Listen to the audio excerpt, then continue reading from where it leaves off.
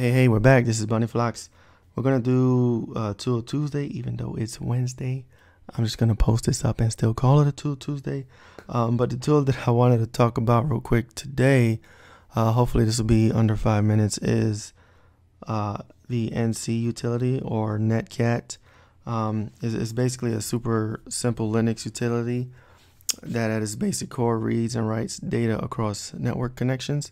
So basically in pen testing, it's mostly used for setting up listeners and catching reverse shells when you pop a box, or when you have the ability to upload a malicious file or code that can reach back to your machine. So it has other uses such as connectivity testing, uploading and downloading files between systems, building simple client-server connections.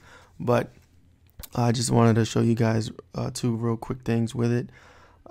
First, I wanted to show you the real simple connectivity, how it can serve as a server client model between two machines, and then I wanted to just show you how you can set up a listener. And if you have you set up a listener, and if you are already have access to a machine, how you can execute a file or a code or something to pop a reverse shell back to your attacking machine. So I'm gonna do that really quick here. I have my Kali Linux, obviously, and then I have a Windows XP Service Pack 3 machine. I already put two of my payloads here prior to the video, but to use Netcat, what you want to do is open up your terminal. We're going to do Netcat NC and then the IP address here, and then a port. So let's see, what port am I going to do?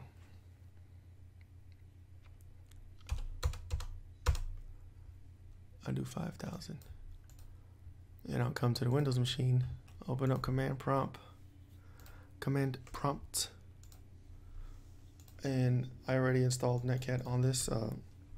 To my knowledge, XP did not have Netcat installed, but I'm just going to set up a listener here. So on this is going to be the listening system, the listening port. I'm going to do NC TAC L for listen mode, N for IP address, V for verbose, and P for the port number that we're going to listen on. And if I come back here, what I was doing 5000, so it's good to remember the port you're going to use.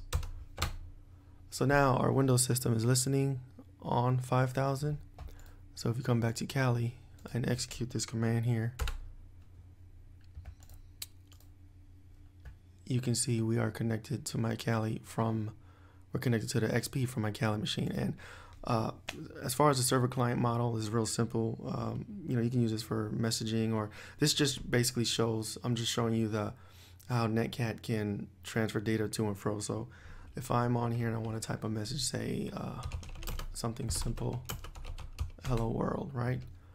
I jump back to my Kali machine and it's here. So that's the real quick client server model, how you can set up a listener, connect to a port, transfer messages, transfer files, and things of that nature.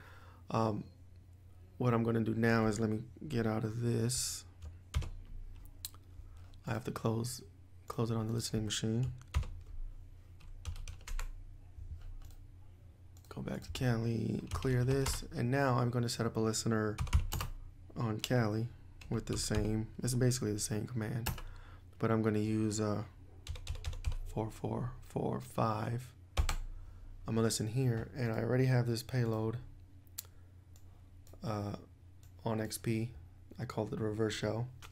I'm going to open this.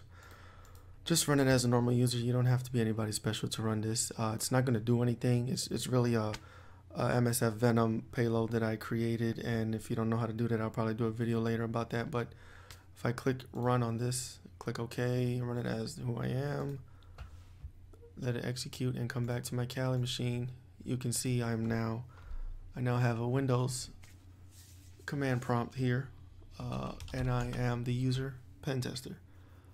And that's the real simple example of the power of Netcat or the NC command. It just shows you really quick how to set up a listener and catch a shell or create a real quick client server model.